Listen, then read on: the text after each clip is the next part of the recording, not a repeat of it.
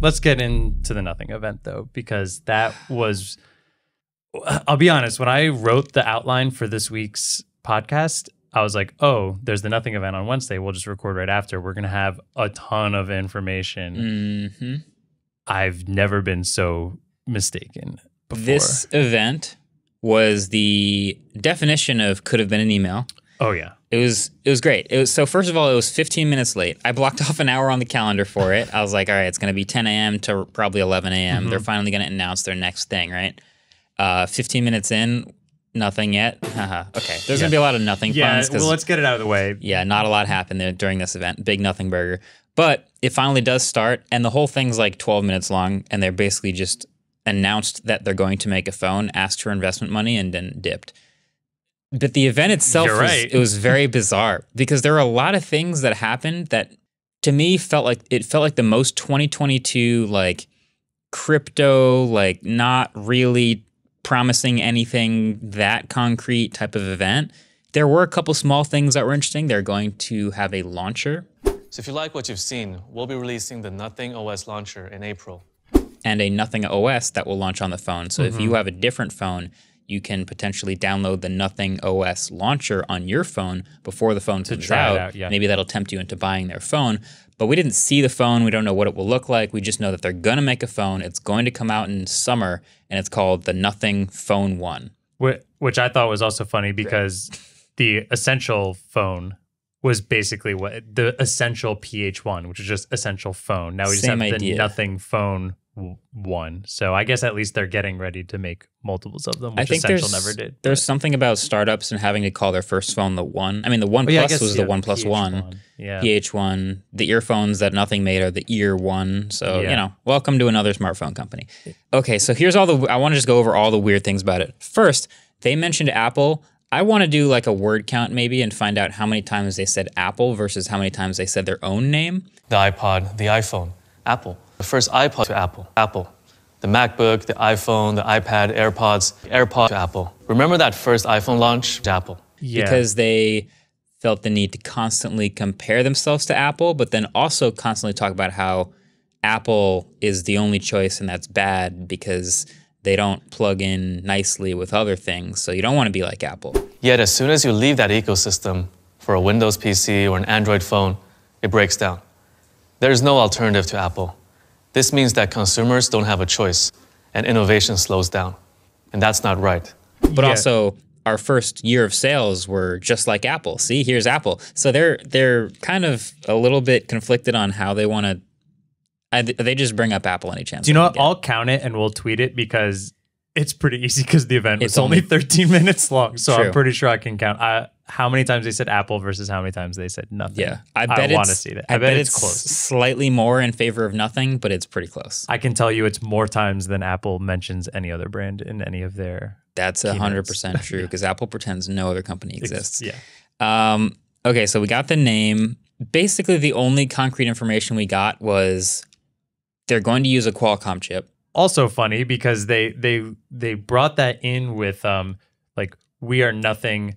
We feel like we are here to cause change to the smartphone industry, and we're using a Qualcomm Snapdragon chip, which everyone else uses.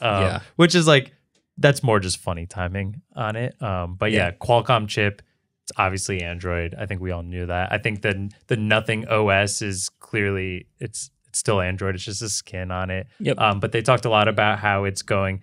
It almost feels like they're creating, and this is kind of similar to what OnePlus did originally with all the cyanogen mod stuff on their original phones, which is like feels like they're doing what the enthusiast would want to do on Android phones, which is like way quicker animations and just like things, widgets looking better. I did like how it goes from the lock screen clock and then into the regular clock is like perfectly matched with each other. So it looks seamless. That was a nice touch. Yeah. Yeah. I hate that on, I almost just said what phone I have. Every phone does that. They move the clock around all the time. Very annoying. Yeah. I kind of got the vibe that like Carl and the team at OnePlus had a thing going where like they'd started with this enthusiast grade thing, the fast and smooth, the nicely considered small touches and animations. Mm-hmm.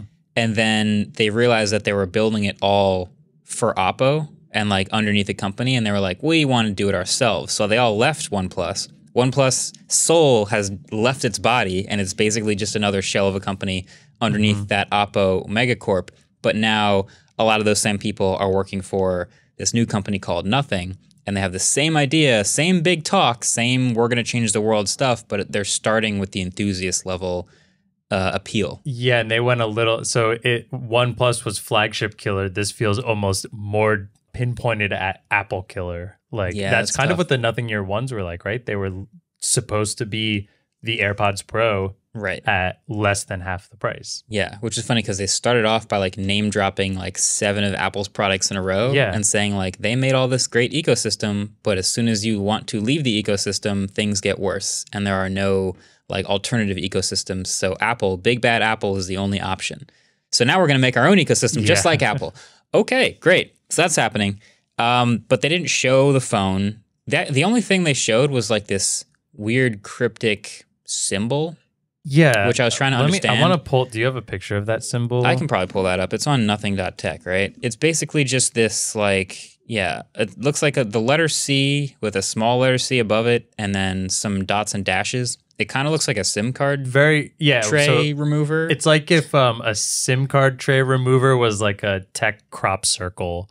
Like, it looks like a G with an upside down lowercase I underneath it, a C as if like you're imagining, actually, if you're imagining the Android alien, it looks like the top of that where the left antenna is a C and the right antenna is just a detached antenna. Yeah, I don't know what it means. They didn't tell us what it meant. I mean, I'm guessing this is some sort of a symbol for like all of the products that will be in their eventual ecosystem, maybe. Maybe they're going to fill it out and add dots and dashes. Yeah, I mean, he literally said... You might not get it just yet.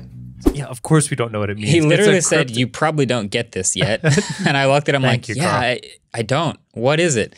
We also learned nothing about that. I mean, I'll be interested to see what these all mean and how many of them are more just like, it's just marketing hype. That just, because remember OnePlus when they tried to sell us that they purposely put the S on the back of the phone in the reflection? Mm-hmm.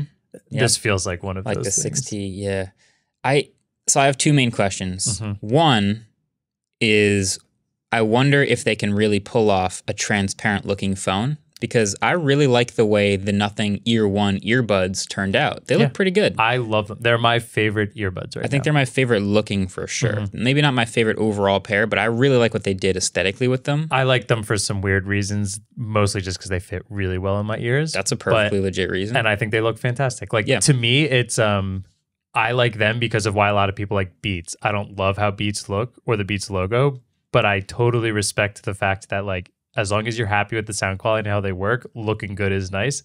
I love how the ear ones look. Yeah. So my question is, can they replicate that with a phone? Can they pull that off? We've seen a couple transparent-ish phones, like maybe a sliver of the phone is transparent or like translucent. U12, one of my favorites. Some like stickers have made an appearance. I think Realme, I think Xiaomi did the fake sticker. Right. Yeah. I don't want to, speculate too much. I'm sure that's exactly what Nothing wants, is just for us to go, I wonder how good it'll be. Yeah. But the other thing is like, they are the most 2022 company ever, just asking for money. Please invest in us. Please invest in us. This kind of reminds me actually of what we were talking about the other week with all the EVs. Unfortunately, where we parade around this idea. And if you like the idea enough, invest in the company because the future is bright for this idea. And so the idea that they paraded around for 12 minutes in a live stream today was, we're going to change the world with a smartphone and an ecosystem, and look how similar we are to Apple, who, by the way, is nothing like us. They're bad, but we're going to change the world like Apple. And so that's how they get people to invest, and they've asked for $10 million from the public this time. Yeah, and so I just saw something that was really funny as you were saying that about the investments. So you know how they already collected investments off the beginning, right? And then this is their second round. I think they said they're open to up to $10 million. So when you go to nothing.tech, it says community investment and then in parentheses 2, as in like the second community investment, but following the one pattern of like parentheses inside it. So they're literally naming their investments like they are their products. Yeah, I don't. I guess you could just keep giving them money and getting nothing in return. Yeah, I think that's the perfect way to end this segment. Yeah. Pun. Start on a pun, end on a pun. End with a pun. Yeah. This event could have been an email. Hey, thanks for watching that clip. Make sure you hit subscribe to be an early investor in our upcoming video platform. Oh. That's right. You don't want to be stuck with the big bad YouTube. They've made their ecosystem, which is just youtube.com, YouTube music, YouTube stuff. Yeah, we're nothing like YouTube. Ours is going to be way better. We're going to change the world. And just for comparison, we have the same exact technology that YouTube uses. So it's going to be, playing back is going to be smooth. It's just transparent. 4K. It's just transparent. That's it. Exactly. It's the only difference. What you're going to want to do is hit that red button to invest. Stocks straight to the moon. I mean, that's the only thing we could see possibly happening here. You can't afford not to get in at this ground level opportunity. This is a Series A investment. Yeah, happening. and we'll announce our announcement soon.